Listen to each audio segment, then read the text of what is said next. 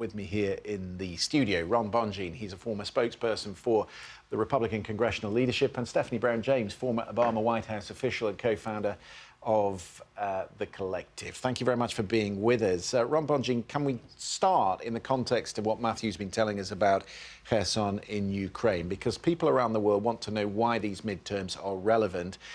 And they're relevant because they relate to the spending that Joe Biden has already pledged for Ukraine. Where does that stand if the Republicans take the House? Yes, when Republicans take the House, they're going to want to see a plan from the Pentagon on where all the spending is going. We have spent billions of dollars helping the Ukrainians beat back the Russians, and I think they just want to see, what the blueprint is. There are those in the Republican ranks that are skeptical of all this money being spent over there instead of in the United States.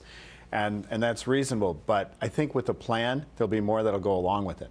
But I imagine, Stephanie, the Democratic argument would be, look at what's happening. Look at the missiles that we're providing, the longer range artillery, which is making a difference in this war. We have the Russians on the back foot. We need to keep spending. Yeah, absolutely. And if anything, many Americans want to make sure that we can help the Ukrainians protect themselves, protect as many lives. There's already been so many lives that have been lost.